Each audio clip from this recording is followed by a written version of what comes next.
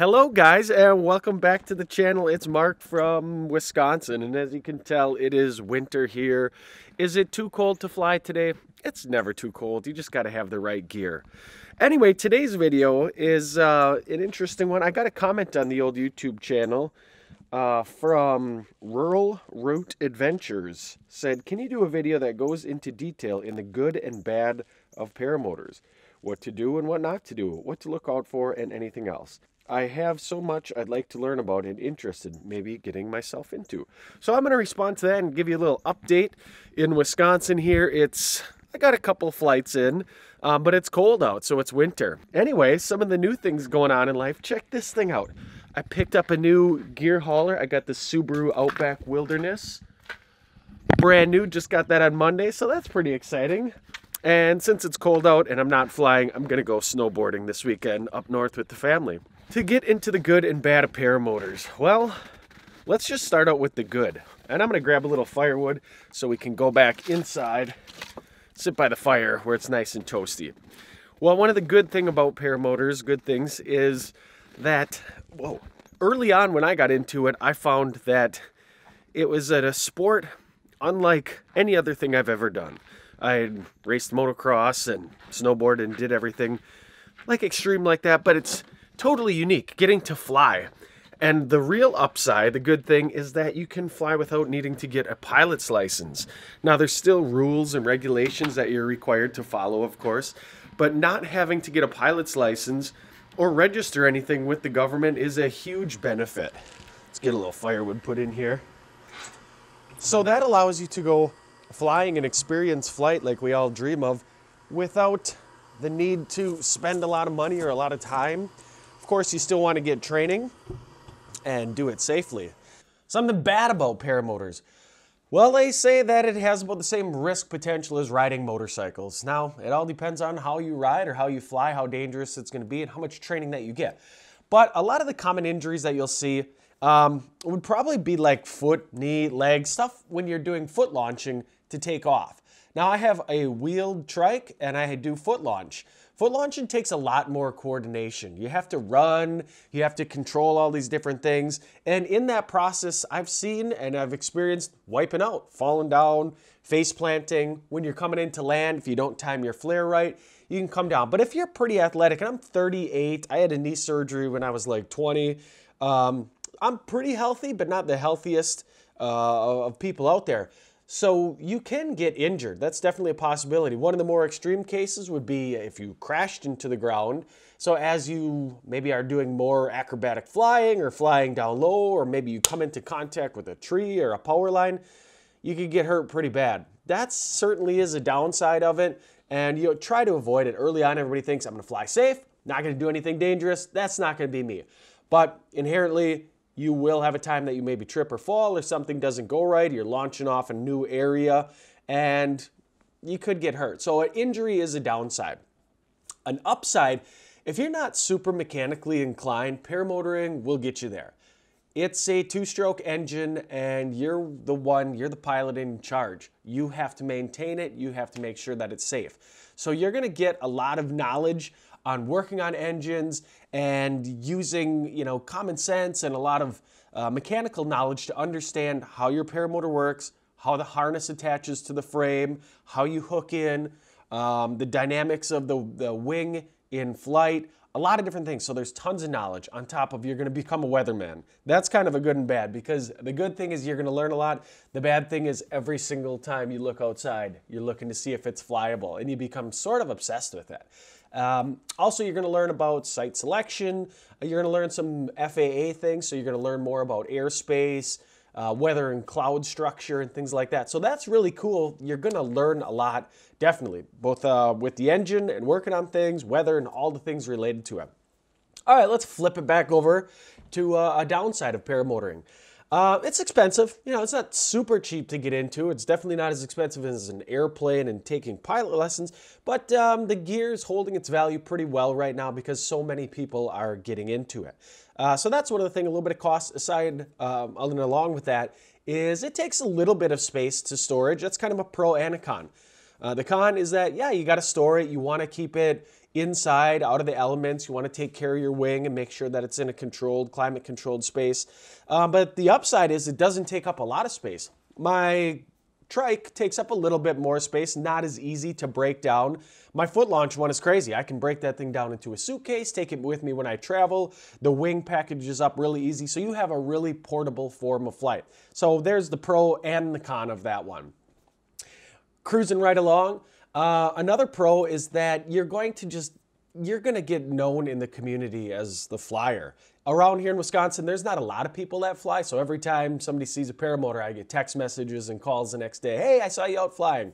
So it's kind of cool. Like, people are interested. It's a hobby that's very healthy and very exciting, and people get to know you as like the paramotor person.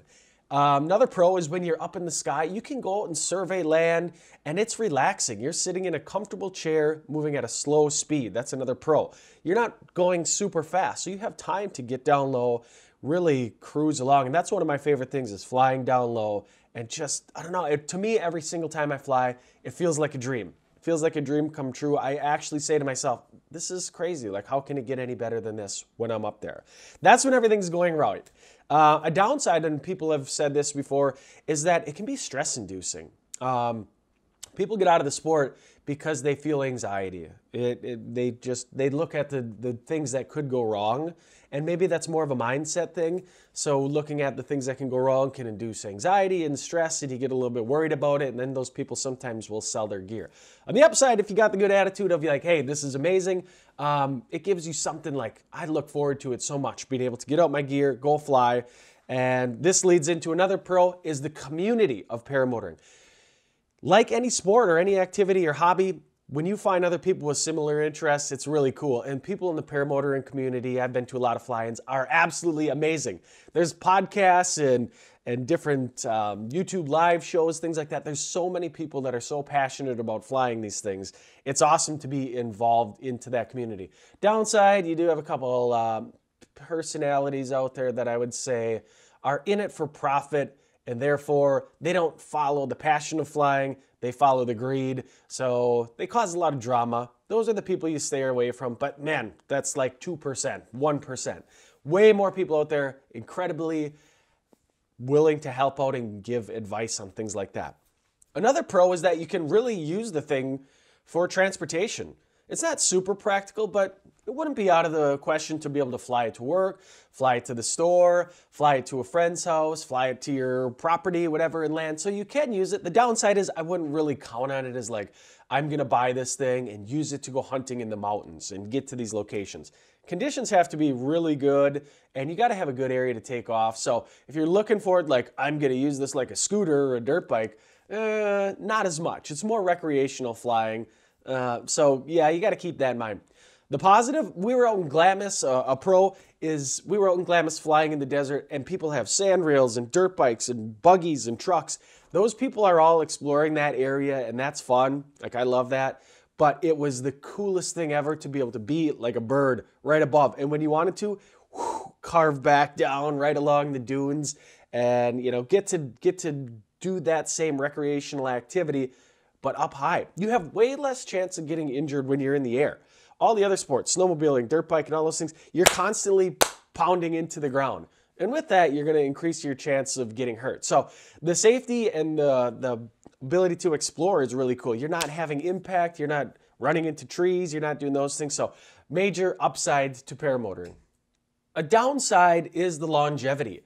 If you don't know mechanical things like that, your paramotor could last one flight. You do have to do simple things like checking your mixture ratio on your carburetor, making sure that all of your engine and all of these components are put together well. But if you don't, you know, people spend a lot of money. Broken props if they're not properly trained and taken off and, you know, they fall down.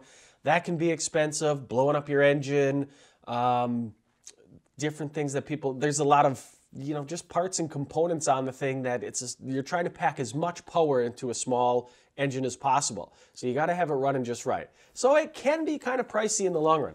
Another downside is you're probably going to get obsessed with making videos and buying all the gadgets involved with it. You know, you're going to want to mount a camera to your helmet, then you're going to want to put one on a chase cam, then you want one in the wing, and you're going to ask people from the ground.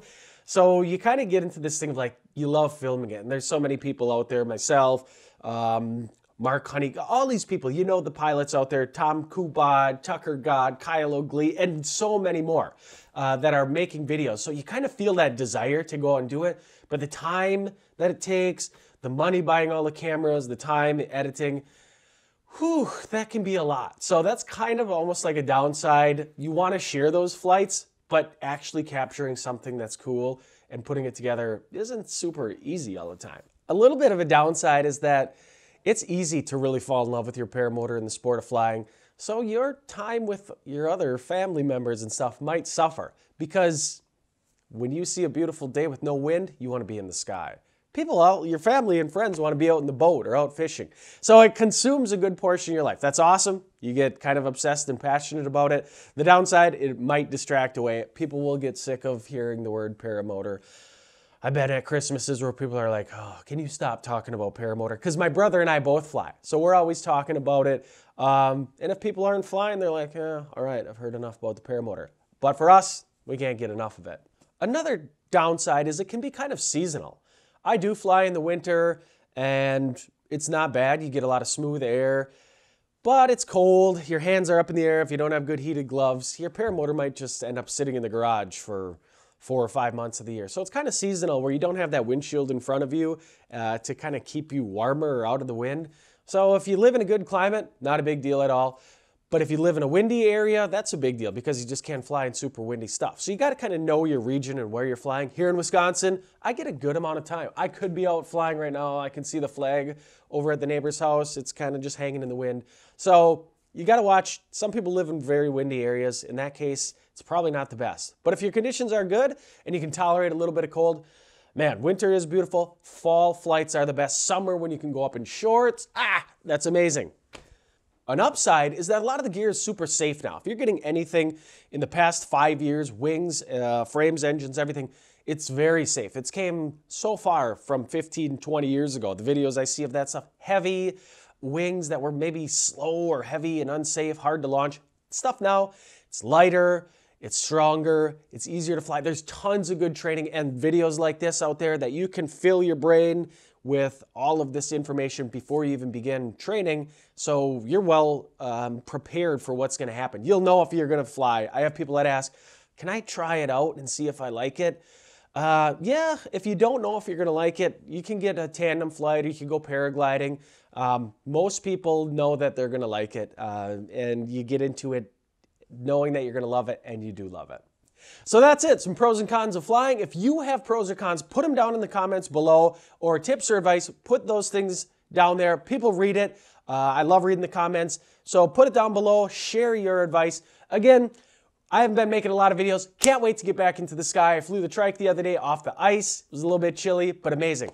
So I'll have more trike videos and more flying. Right now I'm going to school 2 days a week and working full-time HVAC. I'd like to make some HVAC videos because I'm learning so much about it, moving into the service field.